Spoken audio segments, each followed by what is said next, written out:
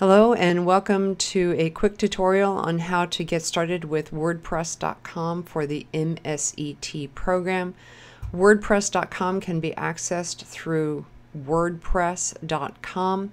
There are multiple service plans that they have available, but for the MSET program you are not required to buy any of the advanced versions. All you really need is to do the freebie version. So navigate to WordPress.com, go ahead and click on Get Started, and it's going to ask you which of the template types you want to start with. Does not matter because you can change this later on.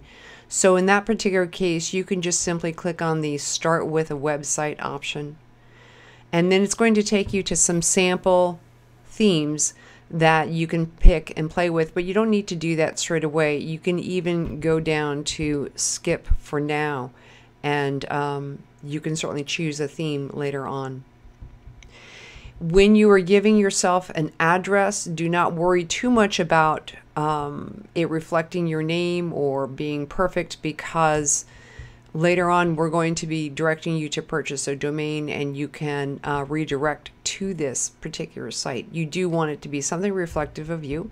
Super important. Notice here I chose MSET Portfolio, and it's coming back with MSET Portfolio, MSET Portfolio.wordpress.com.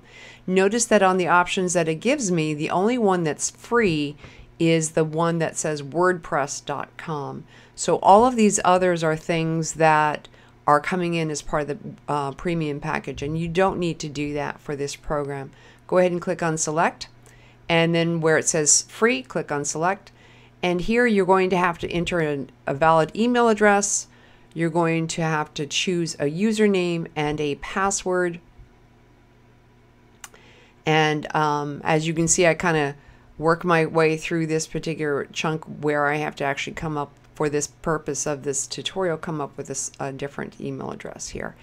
But once I've chosen, gotten a valid email address in there that hasn't been used before, once I've chosen a username and put in a password, I can go ahead and then click on Continue. And I do need a stronger password.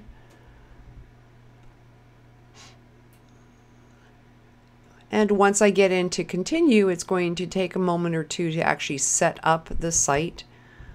But once it's done, it is going to come back and give you the option to click on Continue.